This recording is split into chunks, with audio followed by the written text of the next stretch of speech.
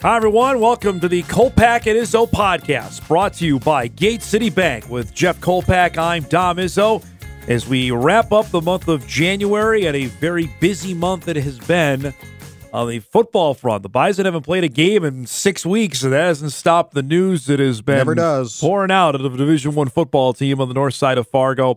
A busy week this week with 2 coaching hires and 1 coaching departure. I think we have to start with the biggest and then work our way back from that, if that sounds okay by you. I think we need to start with an apology. As I came in here today, I slammed the door. Yeah, you broke my studio, man. And what are you doing? A photo came off the wall and broke. Of you! You were in the picture, I didn't like that one man. anyway. That needed a new one. Expensive $6 frame to Walmart out of you in Foreign Communications. The big story that came down the pipe on Wednesday was news that West Fargo's Tyler Roehl, longtime offensive coordinator, longtime assistant coach, former player, is leaving and taking the associate head coach and offensive coordinator job at Tennessee State of the Ohio Valley Conference. It's a co-op with the Big South that they get the automatic bid to the NCAA tournament. I can't sit here and say I was surprised, Jeff. We did the story that morning on Wednesday when we had our Bison Media Zone show on Extra. I was chatting with Mike about that. I was not convinced he was going to be here when the football season began. What I am surprised was about the destination. I asked him that yesterday. I know you talked to him as well. He said, I need to get out of my comfort zone. Mm-hmm. Eddie George sought him out. Eddie George is the head coach at Tennessee State, former Heisman winner, longtime NFL running back in Tennessee with the Titans. I think that had a large part to do with it. And also, I think the bitter disappointment of not getting the head coaching job at NDSU. I was surprised zero, honestly. I really wasn't. And I've gotten several texts like, were you surprised? I go, absolutely not. Like you said, when he didn't get the job, it was no secret. He was disappointed. I mean, very disappointed. And I guess when you're a competitor and in the business and you think you have as good a shot as anybody and you don't get it, I think obviously the results are what we see is what's happening right now. Now, Tennessee State, and you alluded to that, interesting destination. Yeah, Eddie George, I get that. I think he had other opportunities at FBS assistant jobs. It didn't feel right to him for whatever reason. And he hasn't been, he hasn't been looking since December. I think it's been 2-3 years. I mean, he's kept his eye out for other interviewed at East Tennessee State last year. So that just what does that tell you? Tennessee State, though, he's going to find out what life is like in the real world of FCS football, right? Because let's just look at things like travel. Here, you get on a plane generally and fly an hour, hour and a half, 2 hours, wherever you have to go. At Tennessee State, now they will fly here on September 7th, but generally in the Ohio Valley, that's a bus league. And it's a bus league, man. Yep. And now he's going to have to get on bus trips of 6, 7, who knows, 8 hours. And that's the way it is. And you're going to have to work and under those conditions. They don't have I think they have some sort of indoor, but they certainly don't have the behemoth that they have out here. They don't have the budget, I would imagine, of what NDSU can provide in fall camp to its athletes and housing players and feeding players and nutrition and a fueling station and having 2 strength trainers working with the football team like they have this week and this winter workout season. The support staff, Dom, the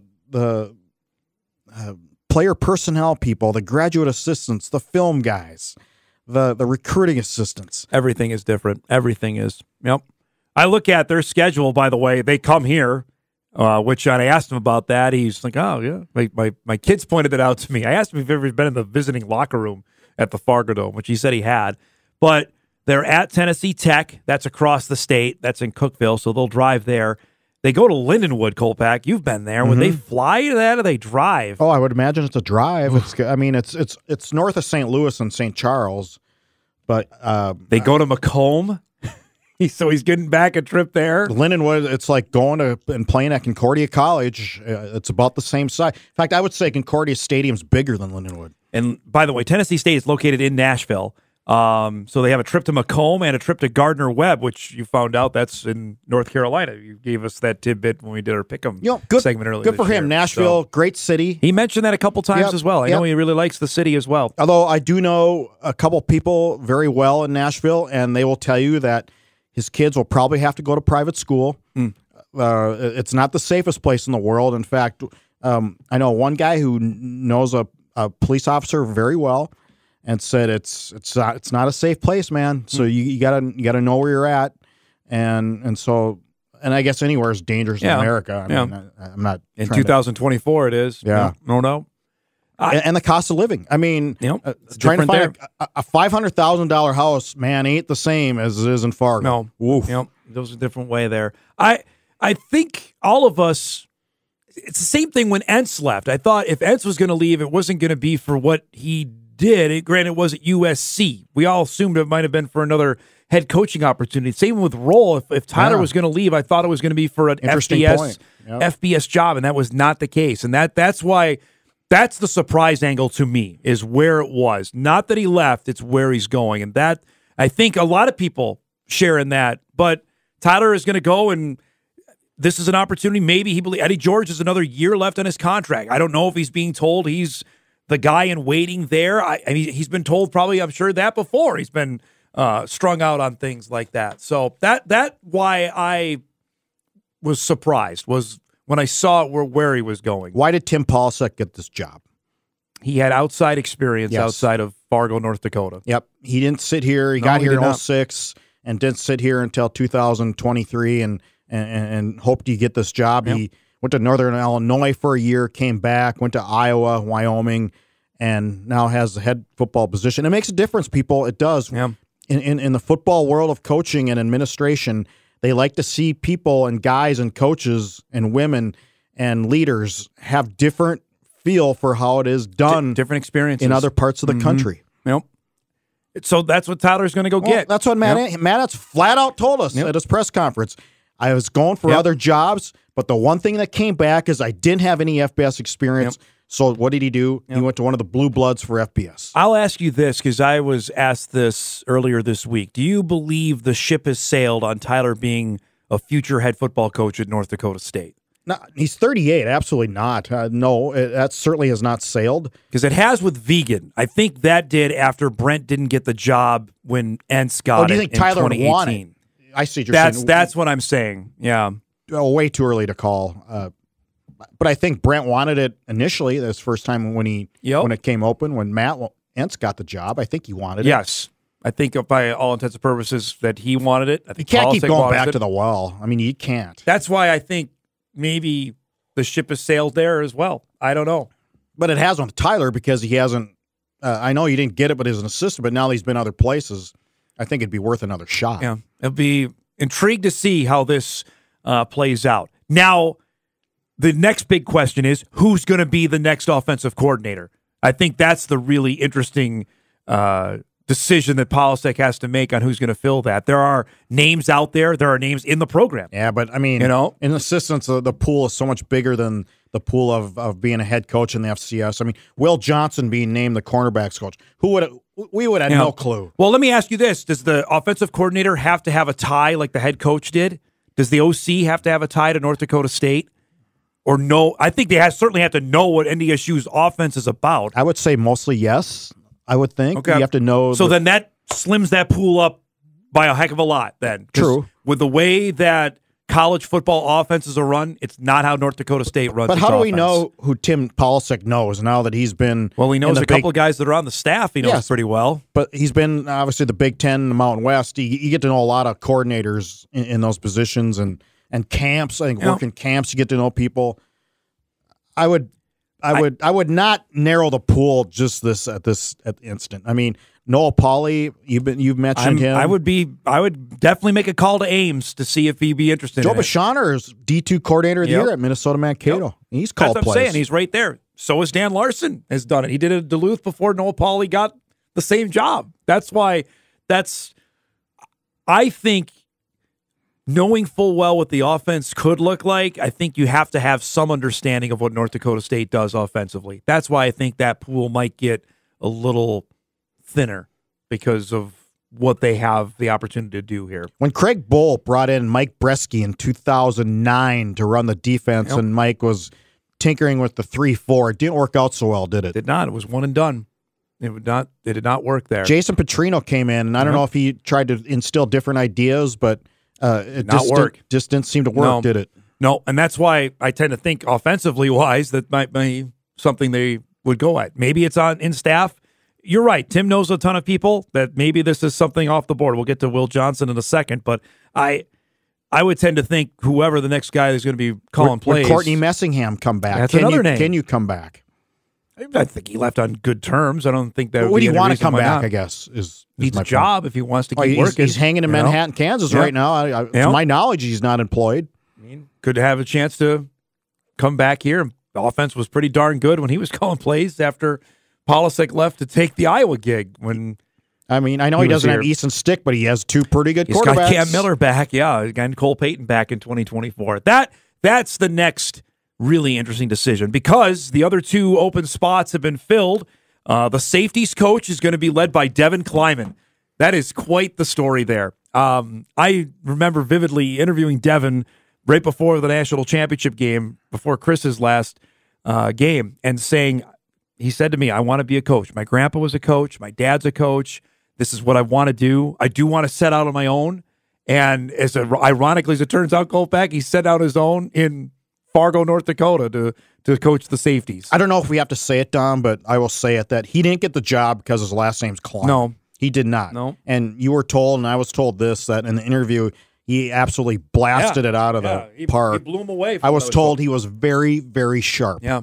That was the word. So he was very, very sharp. But it's new. He's out recruiting right now. Yeah. He told me yesterday he was in Lincoln, so he's in the heart of the matter there in Nebraska, which has been a spot where the Bison have found some home runs. First-time job, and he's entering where he's got an All-American back at safety, another guy who played literally every snap in Sam Young this past season. So for each of the secondary coaches, this is there's way more experience with the players than obviously is with the coaches, because at this time last year, it was completely opposite. The Bison had no experience at that position, which I think I don't know if that makes him feel any better, but the guys have been out there. They played a ton of football that will be in that spot in 2024. I would think the corners and the D-backs are pretty happy about the hire of Will Johnson. I would think so. This guy's been at Oklahoma 2 years. He's been at USC 2 years. He played cornerback at Oklahoma, so he played high level. And man, FBS Jamar football. Cain just came out with one of the most glowing recommendations I've ever seen on Twitter in a while.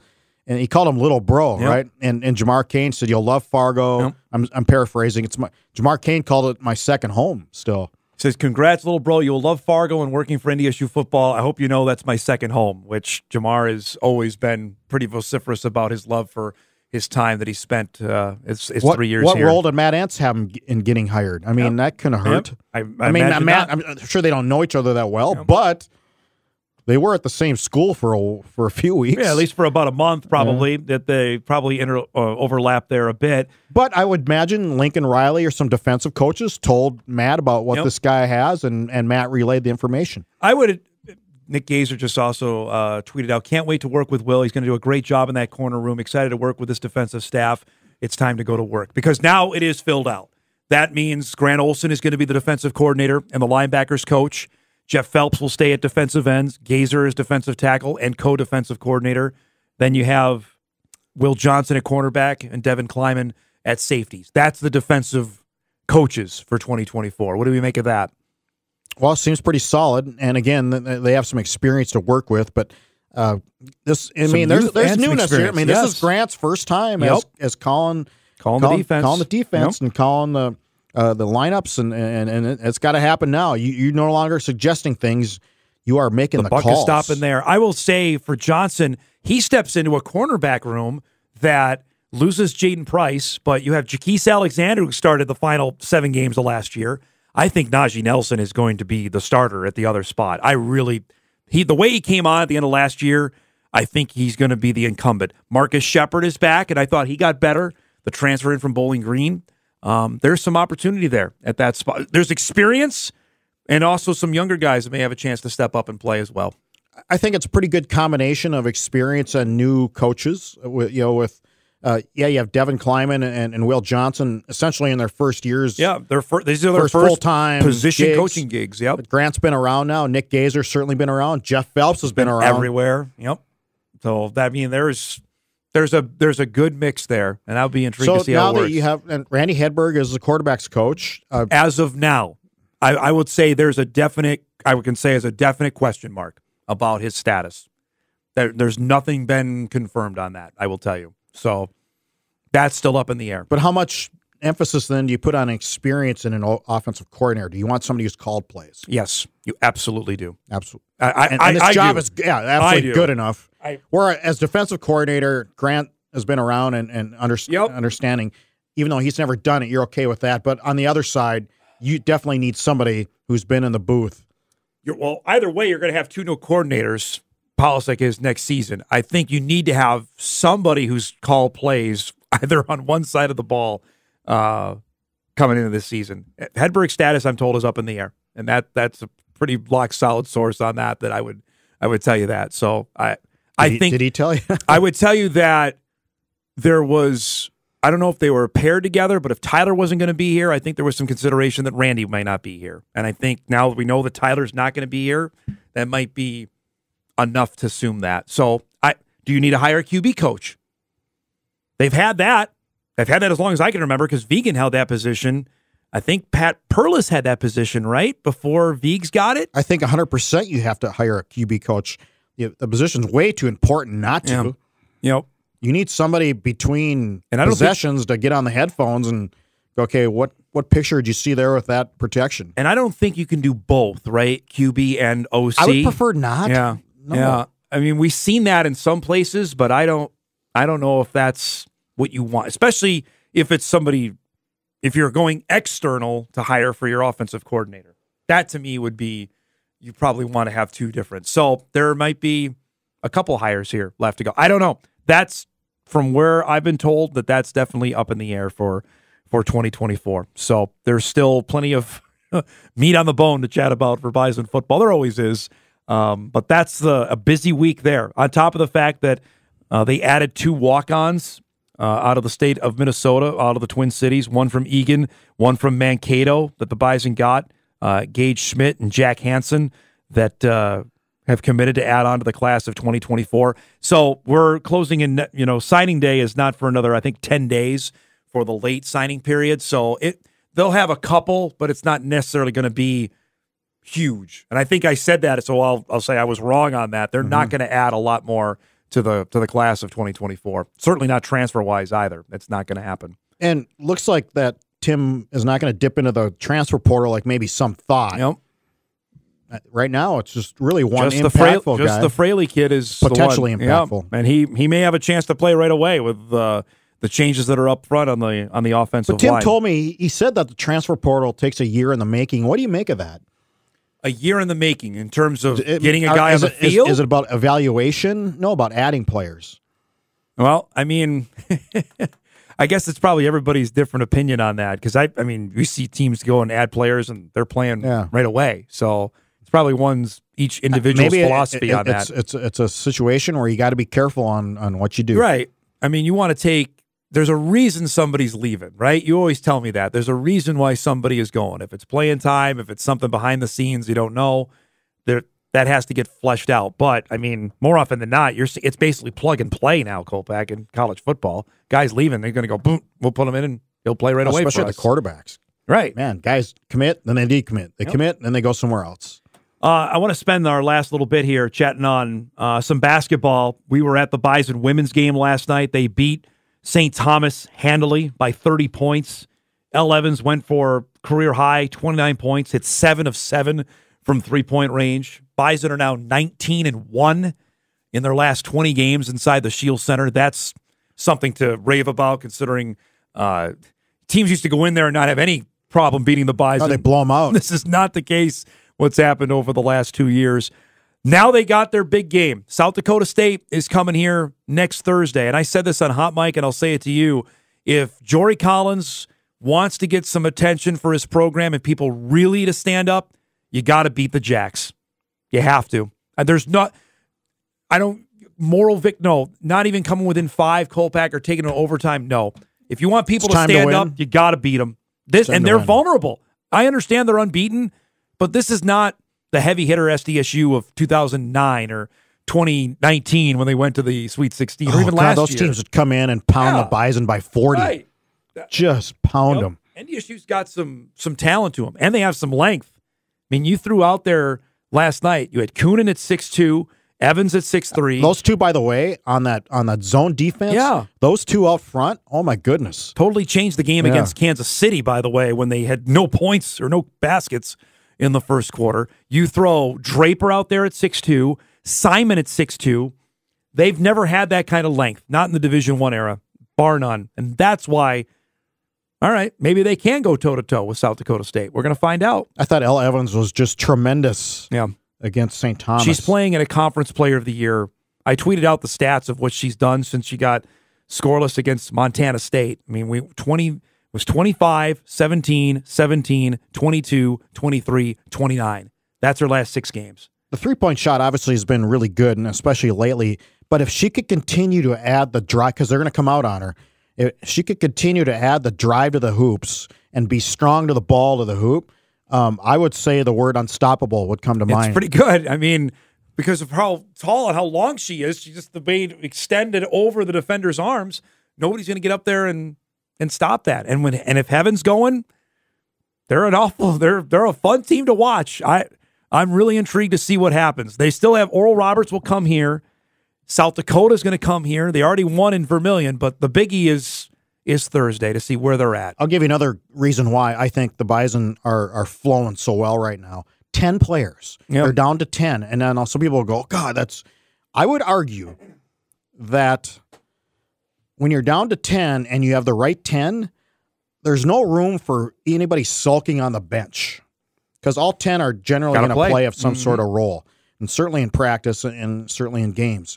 You don't have those 11, 12, 13, 14 players who can make life difficult. I'm not saying they did, but the potential to make life difficult is there, and it's real. And in this day and age where parents are investing thousands in their kids to travel the country in AAU ball, they want results, man. They want them on the floor. In softball, if I were Darren Mueller, I'd want 12, 13 players. I don't want 5 players out there wondering, pacing the dugout, like, hey, coach, when am I getting the game? I don't know if those players are there anymore like you used to. I don't know if people are satisfied to just be with the team anymore. I think it's far and few between probably in this day and age where you can leave readily accessible to head of the portal and go. No, I don't think that's probably... Football's a little different. It's because you just need more bodies and I don't think Jory would subscribe to doing 10 all the time, but maybe, I mean, 11. They're allotted 15. He said he'll probably never do 15. Yeah. He probably won't. I think probably the max is 13, is which they were rolling with to start the season. I'd go with 11 to 12. Boy, you're still awful. Because Koonin got a shot up high, if she's out, you're down to 9. I mean, you get any foul trouble, you're in real dire straits there, no? You're walking a fine line. That's what I'm saying. I understand your point. I think 13's a good number. I think there's a reason why men's basketball went to 13 for men's. I'd go for 12. Scholarships there. You can get through season with 12. All right. Agree to disagree on that. Dave Richmond's team lost at St. Thomas last night. This is the only game of the week because of the weird bye structure. Jeez, this team hard to describe. They shot 71% in the first half, 29% in the second half at St. Thomas, and ended up losing the game by players double show up digits. one game, they don't show up another. The consistency is just lacking on that team. Nowhere to be found. I would say though, at 2-4, I would not, throw the season away yet. No, I'm not saying that. The way the league is, I mean, it's still South Dakota State looks like it is the top team in the league. I don't think there's any arguing that. But after that, I mean, look what Denver did. Denver comes here, beats the Bison. They lose in Grand Forks, then won on a buzzer beater on Thursday night in double overtime over South Dakota. So it is roller coaster city is here for the last 5 weeks of the basketball season. I believe that. I mean, I think you can be a 6 seed and win this thing. I really do. So if the Bison even get the 6, I don't think it's out of the realm of possibility they could do it. That's right, and you can thank the transfer portal for the way things are shaking out in the Summit men this year, because guys get good, they leave. Oral Roberts got decimated. Yeah, I mean, they're still pretty good. What they have left. Yeah, they're in last place, and they're still pretty good. Out of last now. They won last 9. But, I mean, they still have McBride, Thompson, and Thompson's like a couple years younger than you are. I would take all those guys, though. They're really good. And I bet they get the Jacks tomorrow night in Tulsa. I bet you they win that game. I would watch that. Again, I would imagine Zeke Mayo leaves after this year. He got a 6-figure offer to leave and got paid 5 figures to stay in Brookings. So I have that on good authority. So I mean, is that enough for another year? Man, I don't know. But he is already getting paid pretty well. But again, you mentioned. I mean, I watched the other night. I'm watching Grant Nelson play for Alabama against Auburn. And then I watch Asmus play for Texas as they played Baylor. I mean, you look at the last 2 Summit League first team postseason awards, right? None of them came back the following year. All of them had eligibility to come back. None of them returned for their following season at the school they were at. That's unfortunately what it's become. And that's, I think, also a reason why it's hard to get invested in the men's basketball side of things, because there's no consistency year to year of who's going to be here. The Summit League has become minor leagues for the Big Ten, the SEC, and the Big 12. And it's not going anywhere. St. Thomas got ravaged by it. Their best player is at Virginia, and yet Johnny Towers got them right at the top of the league. They're 4-2. They're a game back of SDSU. So, I mean, they're going to win the league. They're going to win the tournament. If that happens, that is a nuclear meltdown for Josh Fenton and crew. They will not want any part of that, because that'll be a national story. No doubt about it. Everybody will be talking about it. But not even the team they play in the championship game is guaranteed to get the berth. It's the second place team in the league in the regular season standings would get the automatic bid if St. Thomas wins the conference tournament. Or if whoever wins a regular season, if it's not St. Thomas, would go. Correct. Yes. If the regular season champion is not St. Thomas, and St. Thomas wins the tournament, correct, they would get the automatic bid. So you could have the real potential on a Tuesday night in Sioux Falls that neither of the teams that are playing in the championship game go to the tournament. That is not a good sign for your league. You do not. But I will point this out. This happened last year. Everybody's Cinderella. Fairleigh Dickinson, the only reason they got in the tournament is because Merrimack won their league, but they're going through the transition as well. So that's how Fairleigh FDU got in. And then, of course, they beat Purdue, and the rest is history after that. So who knows? We might have the same story cooking up this March in the Summit League, but we'll find out. So, you know what the best thing you're going to read today? What's that? My column on girls wrestling in Fargo. Listen to you, your column on girls wrestling. Yeah. Pioneers, man. Why is it so good? Tell us about it. Why is it so good? It's these girls who, with Tony Fiegelberg as the head coach, and I'll make this short and sweet, that here's this guy, it's a second year, and it's kids from all schools in Fargo. And he's making a difference. There's 23 girls on the team. He's making such a difference in their lives.